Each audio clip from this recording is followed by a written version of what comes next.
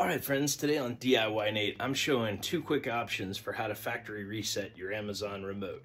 Keep in mind, if you have to factory reset your remote, it's probably going to wipe all your information and you're going to have to re-upload a lot of content. I'm not going to get into all that right now, but one option on your Fire Stick, go under Settings, and once you go down here, you'll go to My Fire TV, and you should have an option to reset to factory default. So one solution. The other one that I had to use the reset to factory default from the remote because I was getting a home screen unavailable message over and over after trying a bunch of other troubleshooting steps.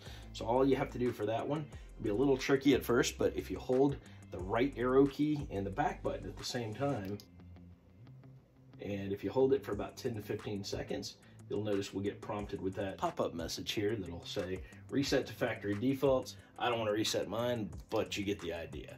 Thanks for watching DIYNate. Have a great day.